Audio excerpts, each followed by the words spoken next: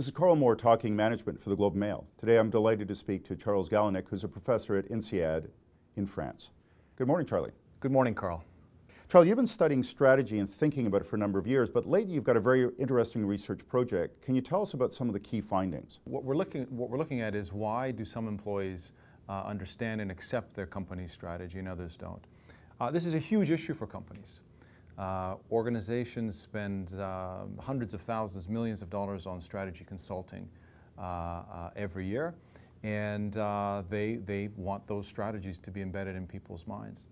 On top of that, we are finding there's fewer and fewer jobs that are do as we say jobs, where effectively you don't need people to know your strategy.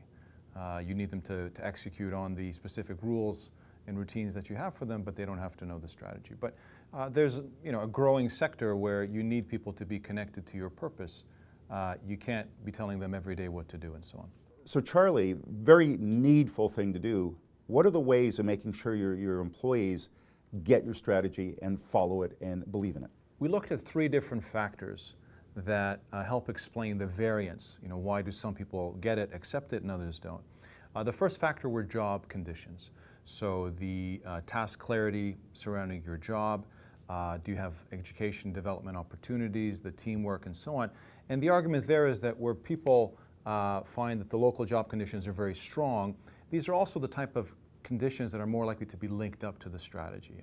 You're more likely to be satisfied by the job and the teamwork and so on if it's connected to the purpose of that company, that local company. Secondly, we look at supervisors. If your supervisor is particularly engaged with you, there's a lot of communication and back and forth and coaching and so on, you're more likely through that pipeline, through that bandwidth, higher bandwidth, you're more likely to get more information about strategy and purpose and what is this all about. And finally, we looked at senior management in these companies, right? The very top management teams, whether they're engaged in providing bi-directional communication, building trust in the rank and file, and so on. So for your study, Charlie, you had three factors. Did you find one was more important or one less important than the other three? What didn't matter at all is supervisor engagement. So your immediate supervisor, they could be doing a song and dance or whatever else. It does not seem to influence at all your engagement with the strategy, your understanding of the strategy, and your acceptance.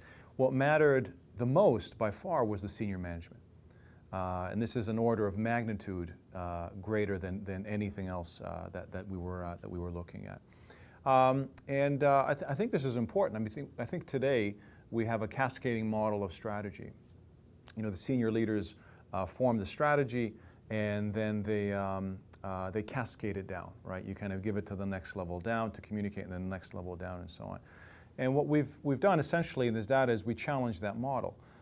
We say the senior leaders have a very important responsibility to directly engage with the employees, to be out there pushing the strategy, communicating it, make sure people understand it, and have a chance to accept it. Because the supervisors by themselves, they don't seem to have as much credibility to do that. Their job is the local settings, link it up to the strategy, but the senior management, they have to be leading the charge and driving that strategy into the company.